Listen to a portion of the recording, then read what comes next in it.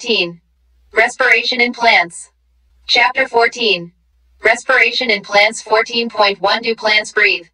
14.2 Glycolysis. 14.3 Fermentation. 14.4 Aerobic respiration. 14.5 The respiratory balance sheet. 14.6 Amphibolytic pathway. 14.7 Respiratory quotient. All of us breathe to live, but why is breathing so essential to life?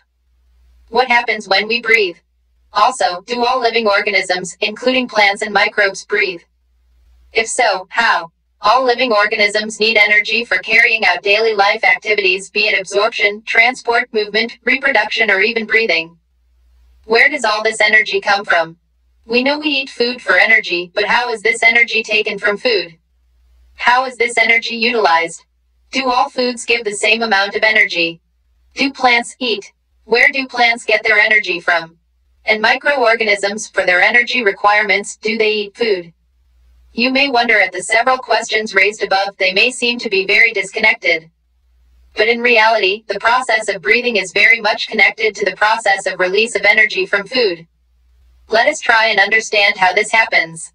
All the energy required for life processes is obtained by oxidation of some macromolecules that we call food. Only green plants and cyanobacteria can prepare their own food. By the process of photosynthesis, they trap light energy and convert it into chemical energy that is stored in the bonds of carbohydrates like glucose, sucrose, and starch. We must remember that in green plants too, not all cells, tissues, and organs photosynthesize. Only cells containing chloroplasts, that are most often located in the superficial layers, carry out photosynthesis. Hence, even in green plants, all other organs, tissues, and cells that are non-green need food for oxidation. Hence, food has to be translocated to all non-green parts. Animals are heterotrophic, i.e., they obtain food from plants directly, herbivores, or indirectly, carnivores. Saprophytes like fungi are dependent on dead and decaying matter. What is important to recognize is that ultimately all the food that is required for life processes comes from photosynthesis. This chapter deals with cellular respiration, or the mechanism of breakdown of food materials within the cell to release energy, and the trapping of this energy for synthesis of ATP. Photosynthesis, of course, takes place within the chloroplasts, in the eukaryotes, whereas the breakdown of complex molecules to yield energy takes place in the cytoplasm and in the mitochondria, also only in eukaryotes. The breaking of the C-C bonds of complex compounds through oxidation within the cells, leading to release of considerable amount of energy, is called respiration. The compounds that are oxidized during this process are known as respiratory substrates. Usually carbohydrates are oxidized to release energy, but proteins, fats, and even organic acids can be used as respiratory substances in some plants, under certain conditions. During oxidation within a cell, all the energy contained in respiratory substrates is not released free into the cell, or in a single step. It is released in a series of slow stepwise reactions controlled by enzymes, and it is trapped as chemical energy in the form of ATP. Hence, it is important to understand that the energy released by oxidation in respiration is not, or rather cannot be, used directly, but is used to synthesize ATP, which is broken down whenever and wherever energy needs to be utilized. Hence, ATP acts as the energy currency of the cell. This energy trapped in ATP is utilized in various energy-requiring processes of the organisms, and the carbon skeleton produced during respiration is used as precursors for biosynthesis of other molecules in the cell. 14.1 Do plants breathe? Well, the answer to this question is not quite so direct. Yes, plants require O2 for respiration to occur, and they also give out CO2. Hence, plants have systems in place that ensure the availability of O2. Plants, unlike animals, have no specialized organs for gaseous exchange, but they have stomata and lenticels for this purpose. There are several reasons why plants can get along without respiratory organs. First, each plant part takes care of its own gas exchange needs. There is very little transport of gases from one plant part to another. Second, plants do not present great demands for gas exchange. Roots, stems, and leaves respire at rates far lower than animals do.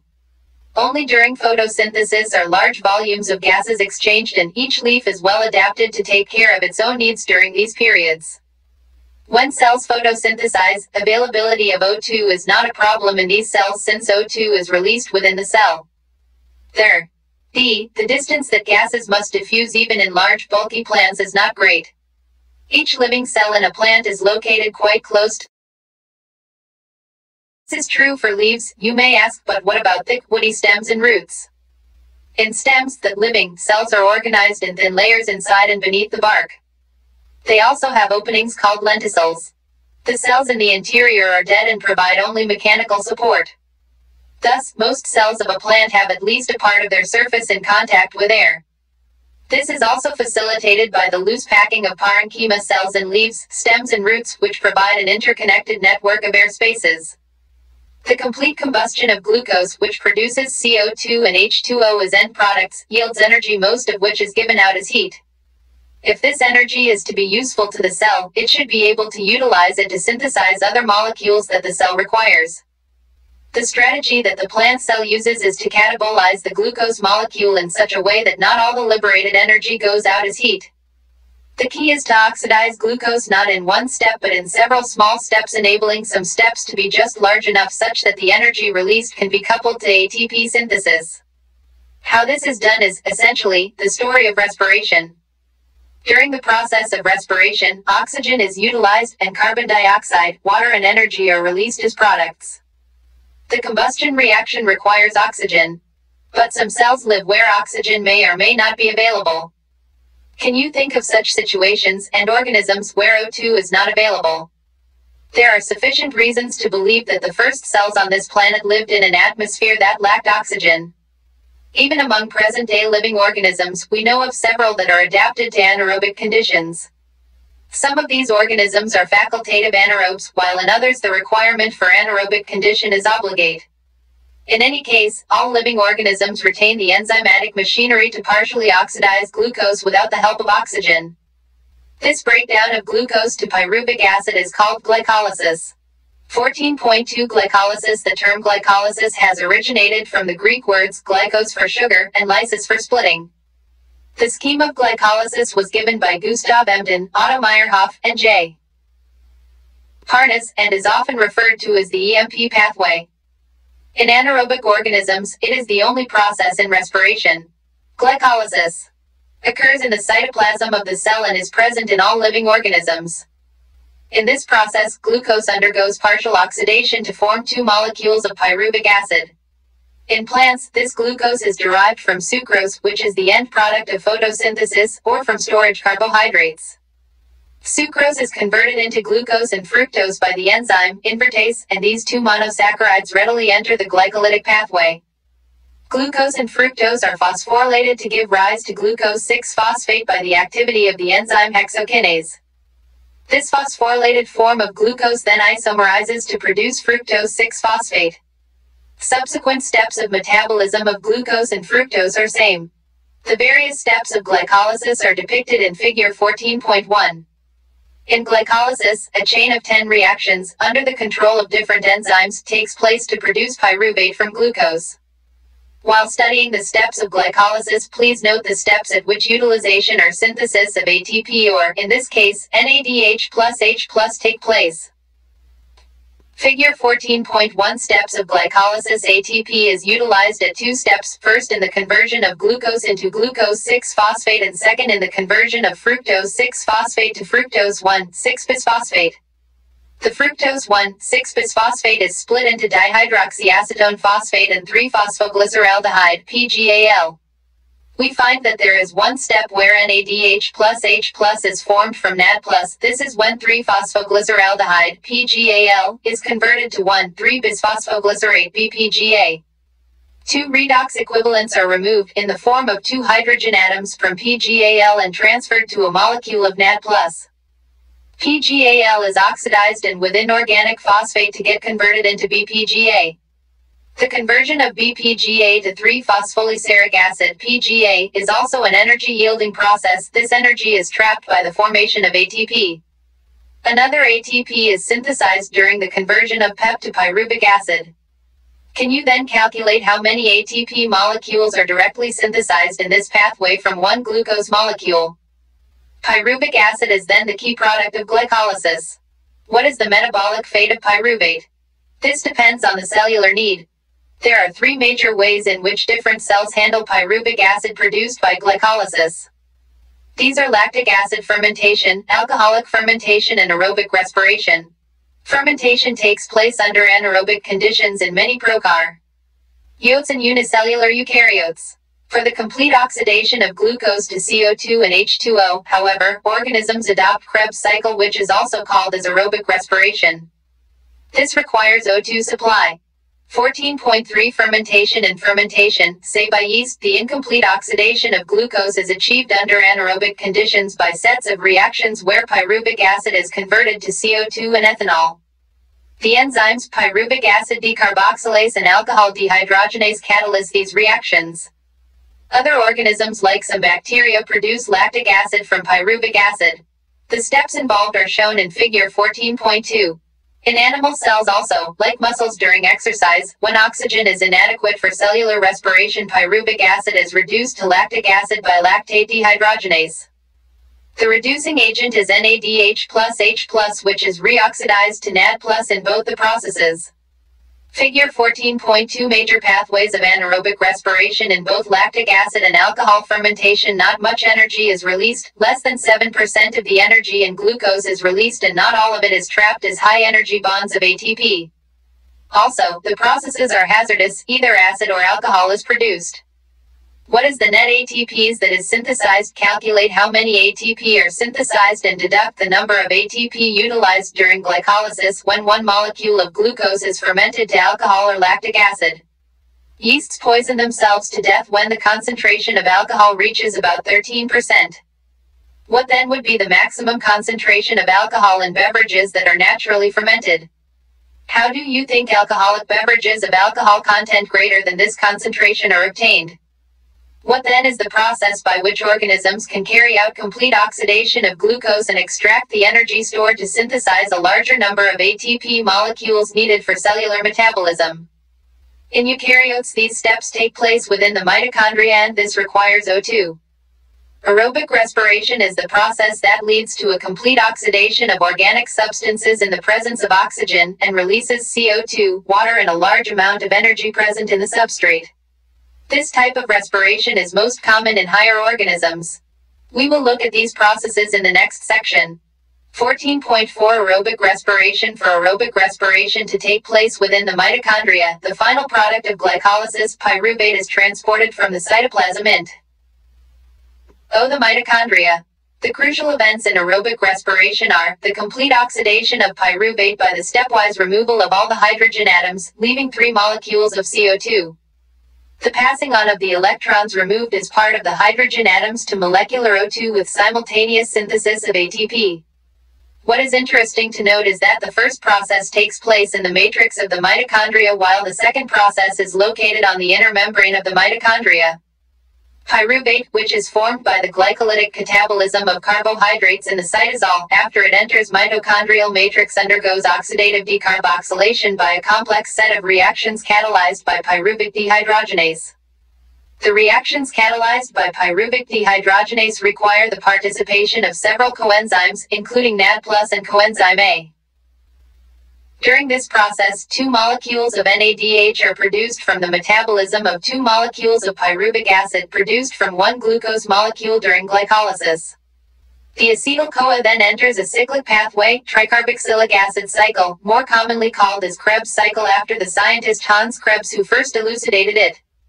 14.4.1 Tricarboxylic acid cycle. The TCA cycle starts with the condensation of acetyl group with oxaloacetic acid OAA and water to yield citric acid, figure 14.3. The reaction is catalyzed by the enzyme citrate synthase and a molecule of CoA is released. Citrate is then isomerized to isocitrate. It is followed by 2 successive steps of decarboxylation, leading to the formation of alpha-ketogluteric acid and then succinyl-CoA. In the remaining steps of citric acid cycle, succinyl-CoA is oxidized to OAA, allowing the cycle to continue. During the conversion of succinyl-CoA to succinic acid, a molecule of GTP is synthesized. This is a substrate-level phosphorylation. In a coupled reaction, GTP is converted to GDP with the simultaneous synthesis of ATP from ADP. Also, there are 3 points in the cycle where NAD+ is reduced to NADH plus H+, and 1 point where FAD+ is reduced to FADH2. The continued oxidation of acetyl-CoA via the TCA cycle requires the continued replenishment of oxaloacetic acid, the first member of the cycle. In addition, it also requires regeneration of NAD+ and FAD+ from NADH and FADH2 respectively. The summary equation for this phase of respiration may be written as follows: NADH plus H+. Figure 14.3. The citric acid cycle. We have till now seen that glucose has been broken down to release CO2 and 8 molecules of NADH plus H plus 2 of FADH2 have been synthesized. Besides just 2 molecules of ATP and TCA cycle. You may be wondering why we have been discussing respiration at all. Neither O2 has come into the picture nor the promised large number of ATP has yet been synthesized. Also, what is the role of the NADH plus H plus and FADH2 that is synthesized? Let us now understand the role of O2 in respiration and how ATP is synthesized. 14.4.2 Electron Transport System (ETS) and oxidative phosphorylation. The following steps in the respiratory process are to release and utilize the energy stored in NADH plus H plus and FADH2. This is accomplished when they are oxidized through the electron transport system and the electrons are passed on to O2, resulting in the formation of H2O. The metabolic pathway through which the electron passes from one carrier to another is called the electron transport system (ETS), figure 14.4, and it is present in the inner mitochondrial membrane.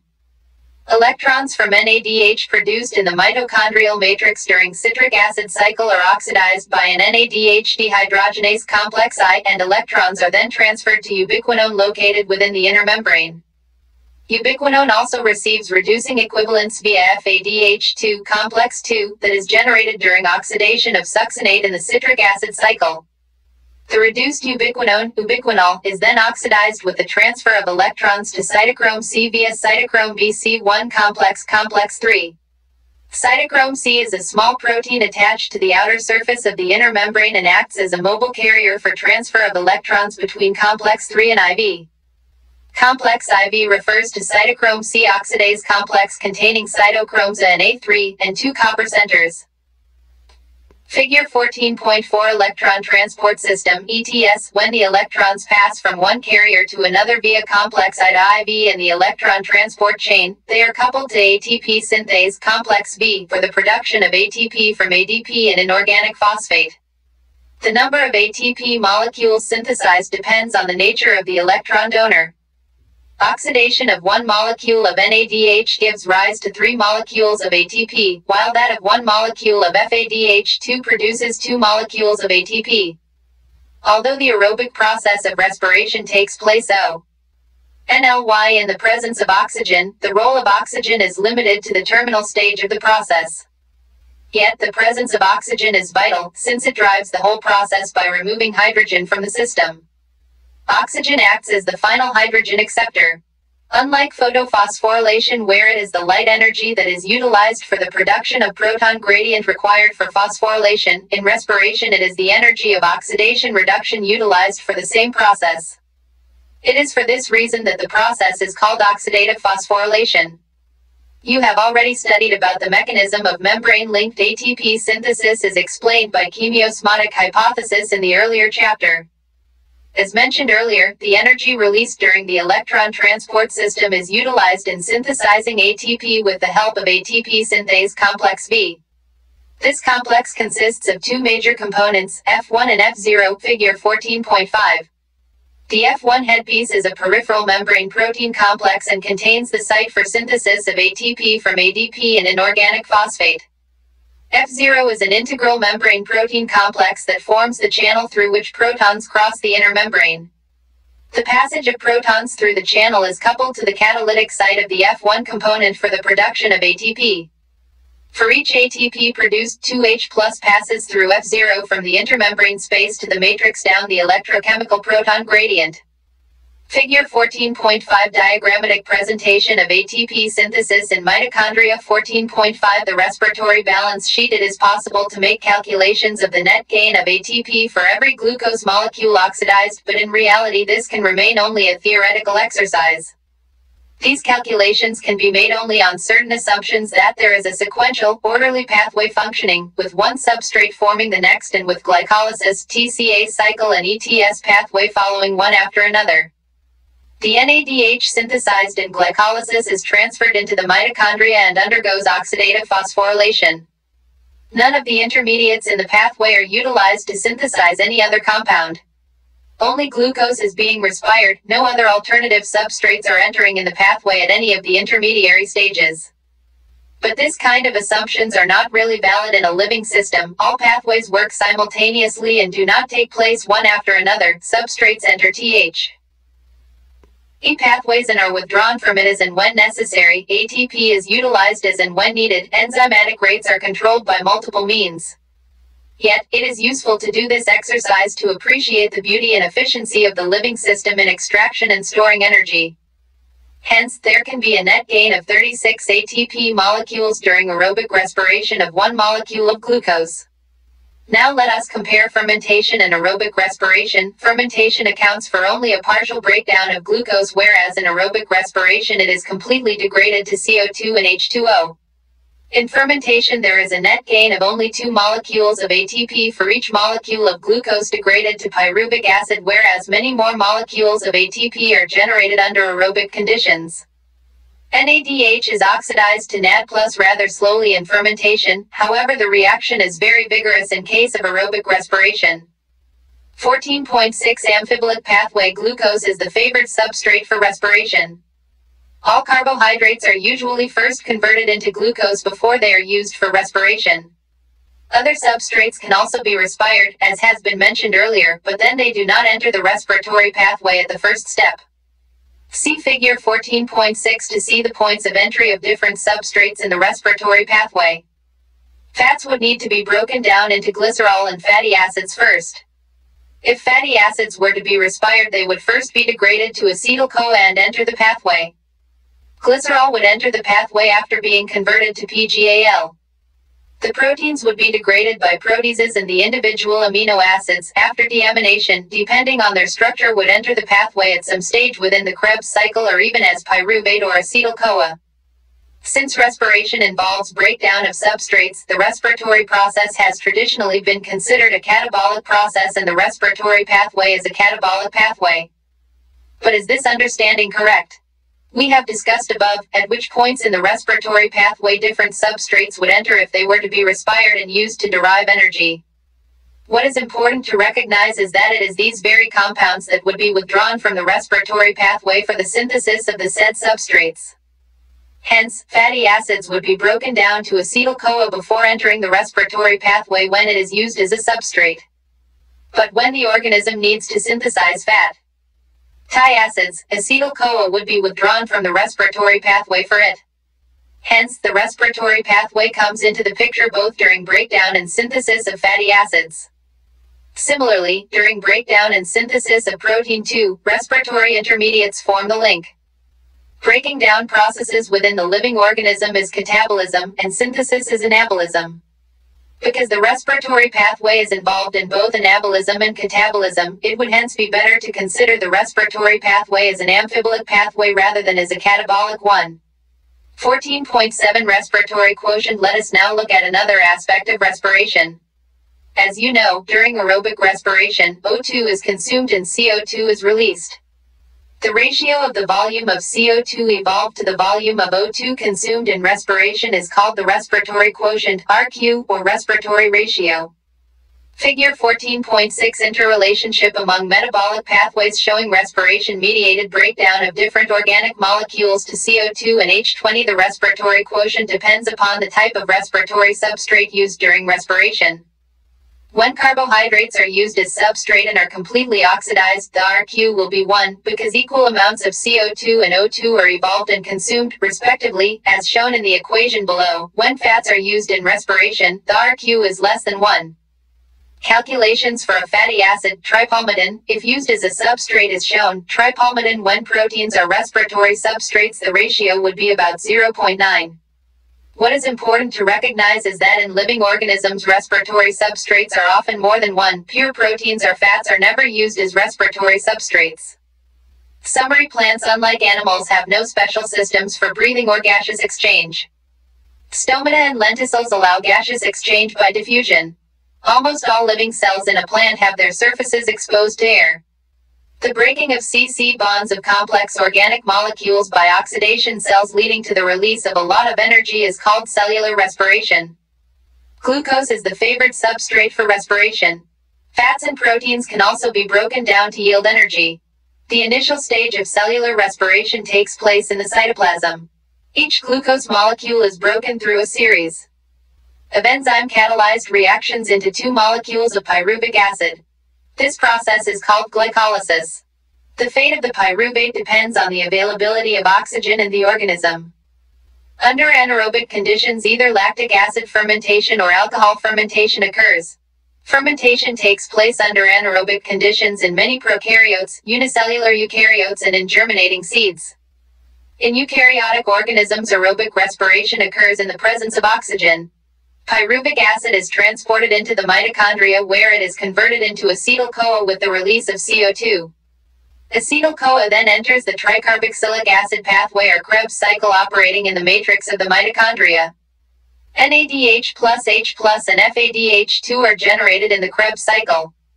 The energy in these molecules, as well as that in the NADH plus H plus synthesized during glycolysis, are used to synthesize ATP. This is accomplished through a system of electron carriers called electron transport system (ETS), located on the inner membrane of the mitochondria. The electrons, as they move through the system, release enough energy that are trapped to synthesize ATP. This is called oxidative phosphorylation. In this process, O2 is the ultimate acceptor of electrons and it gets reduced to water. The respiratory pathway is an amphibolyc pathway as it involves both anabolism and catabolism. The respiratory quotient depends upon the type of respiratory substance used during respiration. Exercises 1. Differentiate between A. Respiration and combustion, B. Glycolysis and Krebs cycle, C. Aerobic respiration and fermentation. 2. What are respiratory substrates? Name the most common respiratory substrate. 3. Give the schematic representation of glycolysis. 4. What are the main steps in aerobic respiration? Where does it take place? 5. Give the schematic representation of an overall view of Krebs cycle. 6. Explain ETS. 7. Distinguish between the following: A. Aerobic respiration and anaerobic respiration, B. Glycolysis and fermentation, C. Glycolysis and citric acid cycle. 8. What are the assumptions made during the calculation of net gain of ATP? 9. Discuss the respiratory pathway as an amphibolyc pathway. 10. Define RQ. What is its value for fats? 11.